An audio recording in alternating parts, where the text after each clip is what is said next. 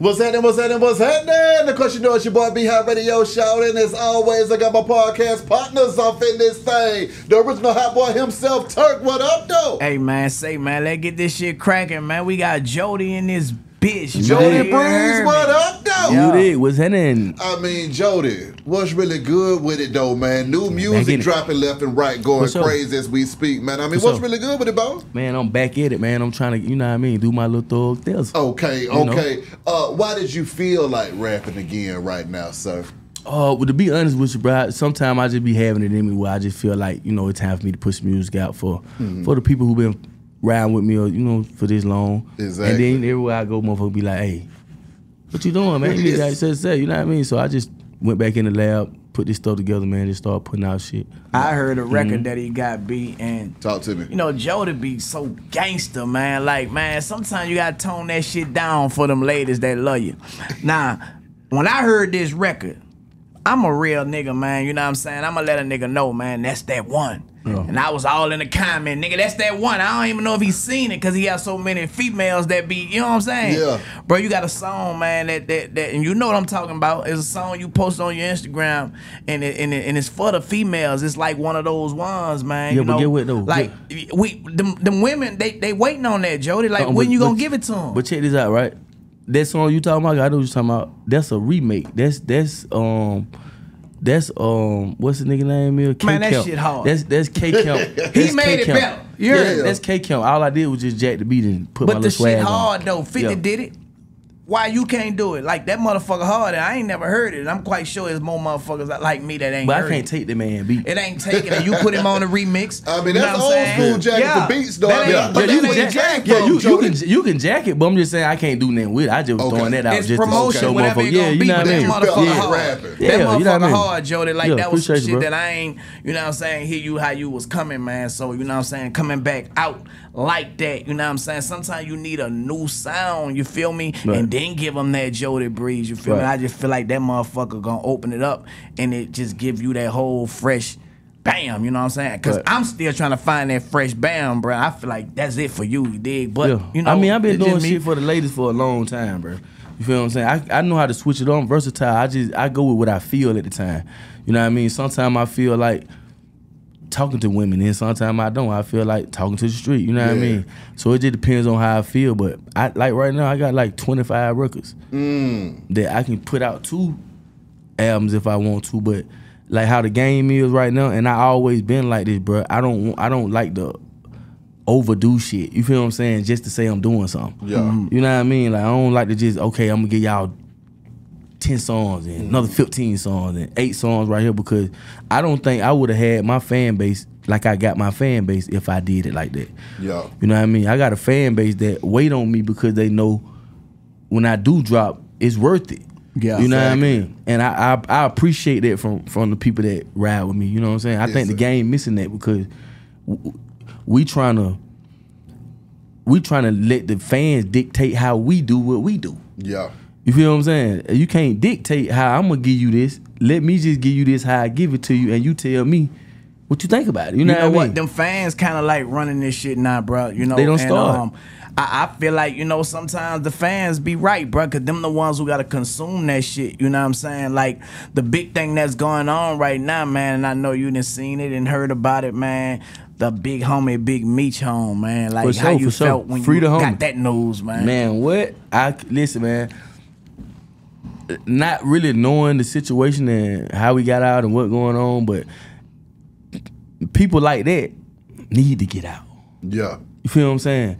Because you got people like that that's doing this time, and he ain't the only one. There's a lot of people that's in jail and doing time, but they meant so much to the streets and to a certain era that you got people saying anything and ain't nobody can vouch for nothing. You know what I mean? And it just to me, I'm just glad he home, and you know, I'm glad his son doing what he doing. You know, and a lot of people wanna be groupie ass shit type shit, but if I didn't know him, I wouldn't feel like this. Take me back to that time in Atlanta, though, man, when the man was free originally doing his thing, man. What was that atmosphere like, sir? Man, king shit. King shit. Anybody will tell you that. Anybody that was around that situation at that time will tell you that. Straight king shit. Something that ain't nobody never saw. But and what I be wanting to say too about that situation, cause BMF was kind of like boys in the hood too. Like it was like all of us was together. So everywhere we went, they went. Everywhere they went, we was. So we got to be like a family. It was. I fucked with a lot of niggas out of BMF. Like I was real cool with a lot of niggas, and rest in peace to a couple on too that were my partner them. But it was just a different time, and everybody appreciated realness. You see what I'm saying? Cause everybody had money. Yeah. So the money was never like the main issue of anything. Like niggas just wasn't saying money. Cause everybody got some. Yeah. So now what? You know what I mean? Now when you come around, what's your character like? Yeah. Like what type of niggas you like what you own? Yeah. You feel what I'm saying? And I think that dynamic of the game is missing right now because it's not them type of niggas out here like that no more. Even though he was getting money and all them niggas was getting money, it wasn't about the money. You see what I'm saying? Yeah. It was about the squad. It was about the family. It was about bringing niggas together and eating together and doing this shit the right way, you know, until niggas do what they do. Somebody go tell. That real shit, man, I think it's just that shit out the door now, bro. You know what I'm saying? Because if you look at it, all the fake shit that's going on, you know, like, what you gotta say why all the shit that's going on the internet where people just acting like it's so real and it really not, from people who really done been in the motherfucking trenches. And I know you one of those ones. Yeah, you rap, you do this, you do that, but man, it ain't no flaw on your name. But you see flawed niggas who getting the glorification that they real. Like, how you feel about all that shit? You know how I feel about it. It really some bullshit, but at the end of the day, I look at it like,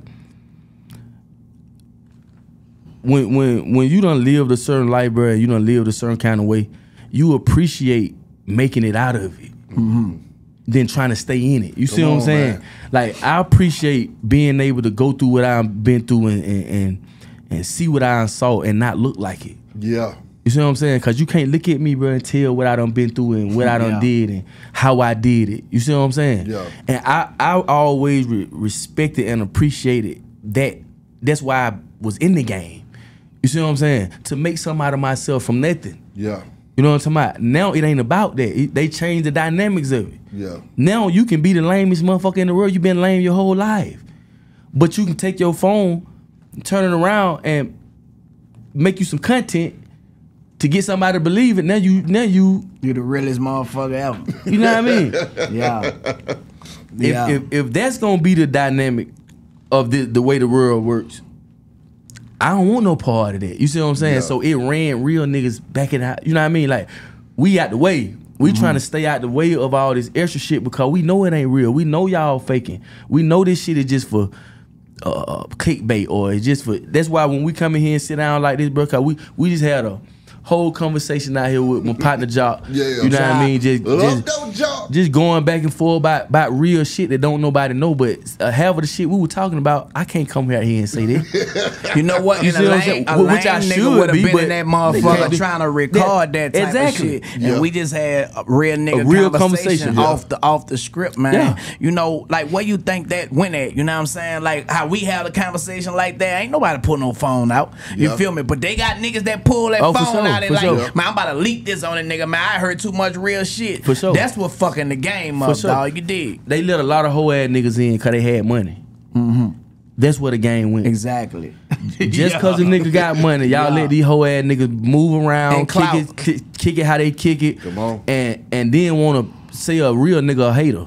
Man. Like y'all, they don't turn real niggas into haters. Like, but when you got sauce, when you smooth and God made you a certain kind of way, come on. There's no need to hate. There's nobody to hate on at all. The only people who hate is the ones who don't have that sauce naturally. Exactly. You see what I'm saying? That's what you see on the internet. That's what you see, people trying to make this life up and make themselves look a certain kind of way. Well, if that's the case, if I did that, I have millions of views and followers and all this shit every day. If I showed you what I'm doing for real. Yeah. But it ain't about that. I don't supposed to go to Costa Rica and show you everything I'm doing over here. Exactly. I supposed to go to Costa Rica and chill my little motherfucker and kick it how we kicking and come back like we ain't did nothing. Exactly. The only people saw it were the people who saw it. Come on now. That's how it goes. But if you turn the game into an internet world, come on, man, this shit don't work. It don't work like that, bro. Exactly. And that's why we in the position we in right now.